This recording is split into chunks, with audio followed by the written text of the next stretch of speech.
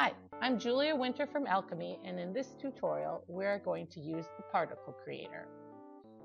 I have 3 waters positioned on the screen, but need a sodium ion. The lower left paintbrush brings up the particle creator. I can type in the particle, add a charge, change the color, and then change the size. When I'm satisfied, I hit the plus button, and the sodium ion is added to the particle bar. I drag or tap and put it on the screen, save the frame. Now I position my water molecules either by choosing the entire water molecule and moving it, or by moving a bond at a time. Still trying to put the water molecules where I want them to be. And when I'm satisfied, I have to remember to push that plus sign down in the lower right.